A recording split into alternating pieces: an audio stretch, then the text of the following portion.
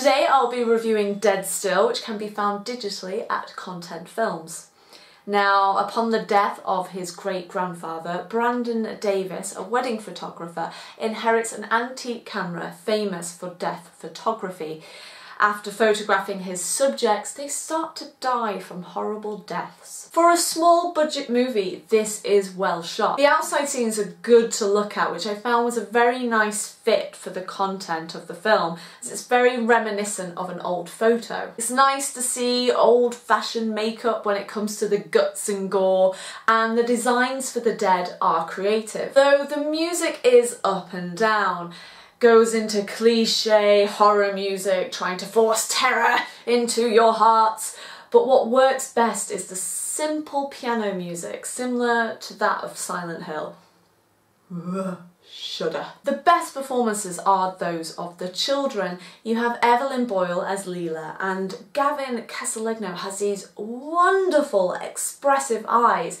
Just great casting for this mute role. And Ray Wise has this perfect look and creates a very intriguing villain wrapped in his own beliefs. And then we have Eric Ruff as the professor, who seems to be trying to win Best Supporting Over Actor, reacting big time to The Air. Not sure what movie he thought he was in. And then you have Ellie Lamont, who is just awkward to watch as she overthinks every single move she makes, whilst being super aware of the camera. I'd recommend this film to any horror fan who wants to tick this one off the watch list, even though it does have a few flaws. It does get lost in the scares, such as the typical cliche running in front of the camera while the orchestra does a big dun, when it could have been expanding on the concept and elaborating on the life after death ideas. Instead, it goes beyond this, bordering silly territory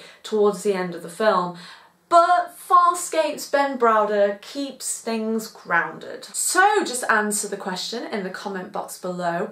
What cliche do you roll your eyes at the most in horror movies? If you liked this video, please hit the thumbs up button, subscribe so you never miss out on a new video, and don't forget to answer the question by leaving a comment in the box below. You can also find me on Twitter and Facebook. Links are in the description box. If you enjoy the channel and would like to give something back, you can become a patron. If you are unable to contribute, hitting the share button to Twitter and Facebook can go a long way too. Thanks for watching!